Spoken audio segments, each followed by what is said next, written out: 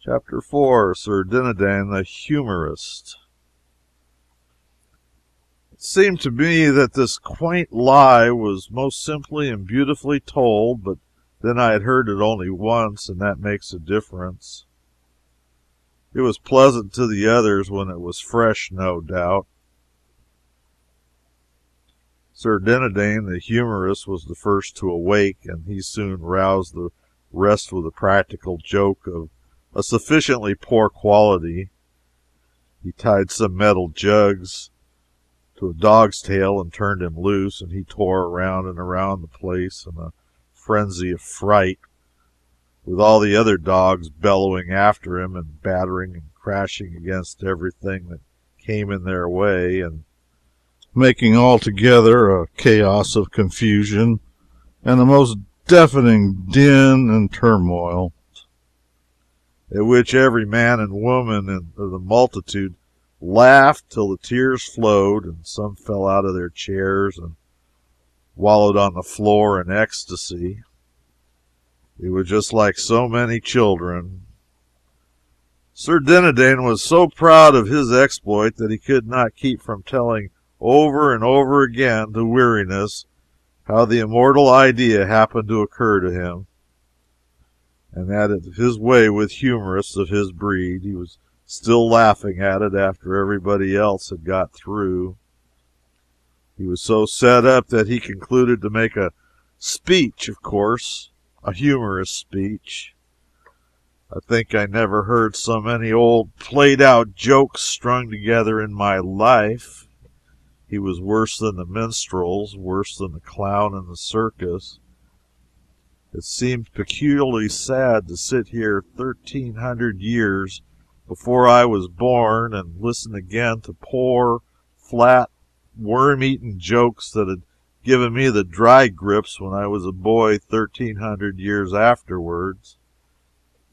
It about convinced me that there isn't any such thing as a new joke possible. Everybody laughed at these antiquities, but then they always do. I had noticed that centuries later. However, of course, the scoffer didn't laugh. I mean the boy. No, he scoffed. There wasn't anything he wouldn't scoff at. He said that most of Sir Dinadan's jokes were rotten and the rest were petrified. I said petrified was good, as I believed myself that the only right way to classify the majestic ages of some of those jokes was by geologic periods. But that neat idea hit the boy in a blank place, for geology hadn't been invented yet. However, I made a note of the remark and calculated to educate the Commonwealth up to it if I pulled through. It is no use to throw a good thing away merely because the market isn't ripe yet. Now, Sir Kay arose and began to fire up on his history mill with me for fuel. It was time for me to feel serious, and I did. Sir Kay told how he had encountered me in a far land of barbarians, who all wore the same ridiculous garb that I did, a garb that was a work of enchantment, and intended to make the wearer secure from hurt by human hands. However, he had nullified the force of the enchantment by prayer, and had killed my 13 knights in a 3 hours' battle and taken me prisoner, sparing my life in order that so strange a curiosity as I might be exhibited to the wonder and admiration of the king and the court. He spoke of me all the time in the blandest way as this prodigious giant, and this horrible sky-towering monster, and this tusked and taloned man-devouring ogre, and everybody took in all his bosh in the naivest way, and never smiled or seemed to notice that there was any discrepancy between those watered statistics and me. He said that in trying to escape from him, I sprang into the top of a tree 200 cubits high at a single bound. but he dislodged me with a stone the size of a cow, which all to breast the most of my bones, and then swore me to appear at Arthur's court for sentence. He ended by condemning me to die at noon on the 21st, and so little concerned about it that he stopped to yawn before he named the date. I was in a dismal state by this time indeed. I was hardly enough in my right mind to keep the run of a dispute that sprung up as to how I'd better be killed, the possibility of the killing being doubted by some because of the enchantment in my clothes. And yet it was nothing but an ordinary suit of $15 slop shops. Still, I was sane enough to notice this detail, to wit, many of the terms used in the most matter-of-fact way by this great assemblage of the first ladies and gentlemen in the land would have made a Comanche blush.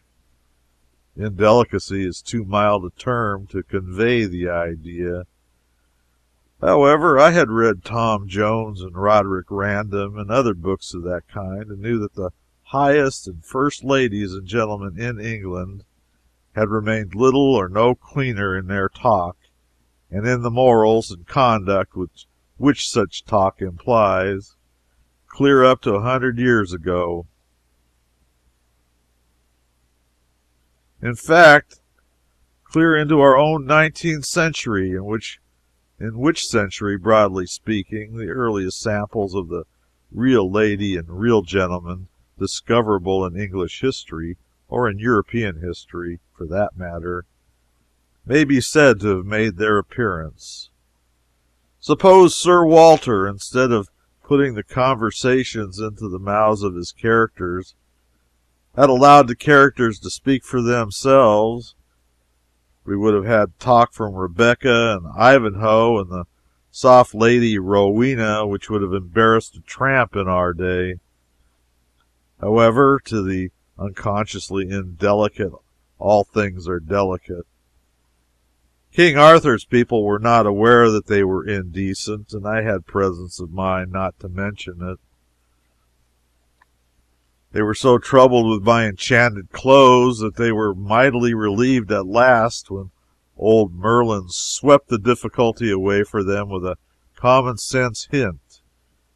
He asked them why they were so dull, why it didn't occur to them to strip me. In half a minute I was as naked as a pair of tongs, and dear, dear, to think of it, I was the only embarrassed person there. Everybody discussed me, and did it as unconcernedly as if I'd been a cabbage. Queen Guinevere was as naively interested as the rest, and said she'd never seen anybody with legs just like mine. It was the only compliment I got, if it was a compliment. Finally, I was carried off in one direction, and my perilous clothes in another. I was shoved into a dark, narrow cell in the dungeon, with some scant remnants for dinner, and some moldy straw for a bed, and no end of rats for company.